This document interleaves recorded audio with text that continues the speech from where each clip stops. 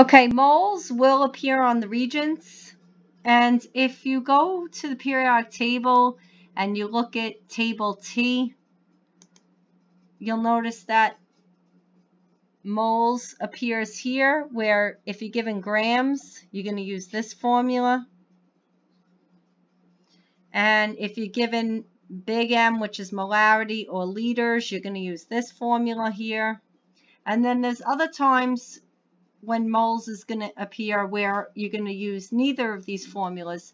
So I tried to put it all in one document so I could show you. And we're going to start with number 1 here.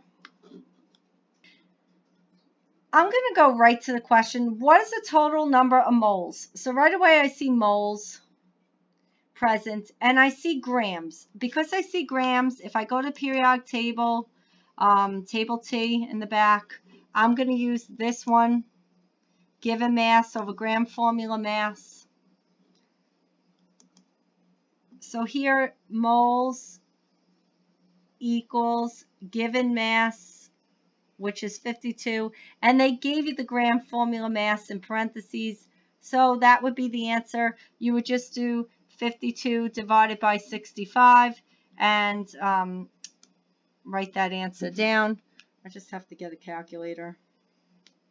If it said show the setup, we would be done, but it actually wants the value, and it doesn't say anything about significant figures. The answer is 0.8 or 0.8. Pretty self-explanatory. Here's another one of these, number 5. It says, what's the mass? Okay, mass, you have to think grams. And they gave you moles, and they gave you the gram formula mass. So again, it's that same formula, but this time they gave you moles equals grams over the GFM. And in this case, we have a fraction equal to a whole number. And one way to do this is to put your whole number over 1. So you see that you just cross multiplying to solve. And in the calculator, if you do 164 times 4.76, you get 780.64 grams. And that's the answer. Now,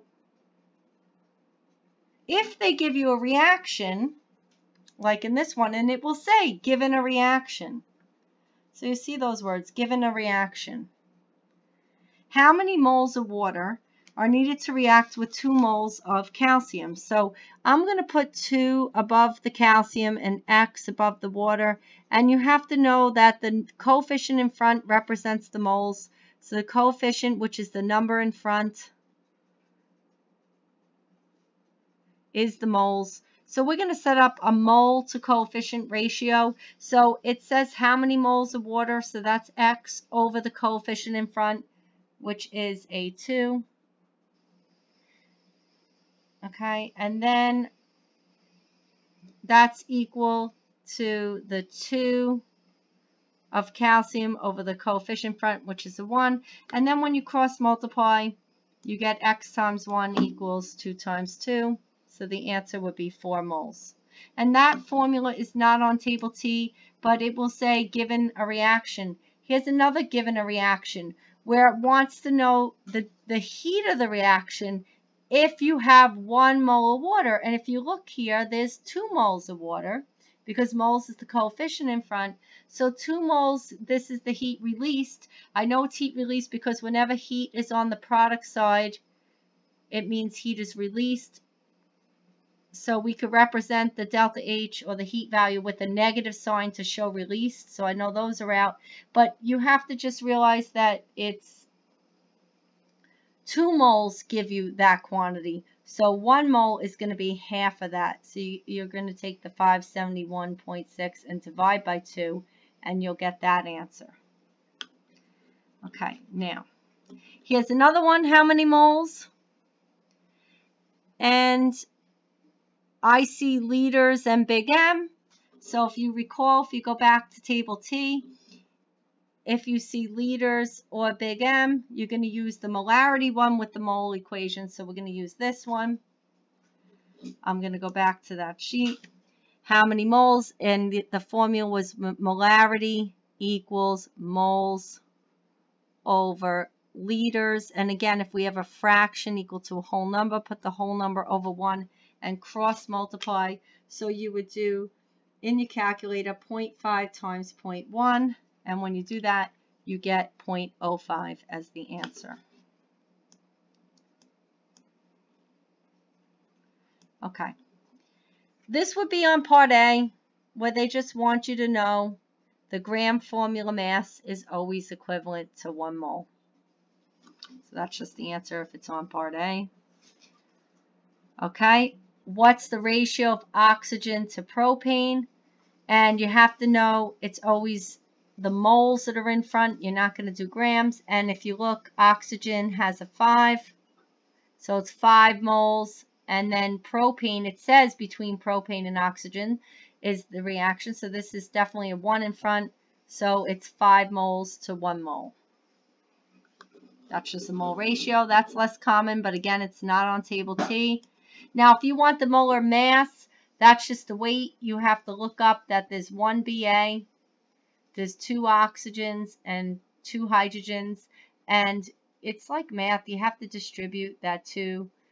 And then you have to look up the weights on the periodic table. So we're looking up barium, oxygen, and hydrogen. And if we look here, barium has a weight of 137.33, so we'll just round and say 137. Oxygen is 16.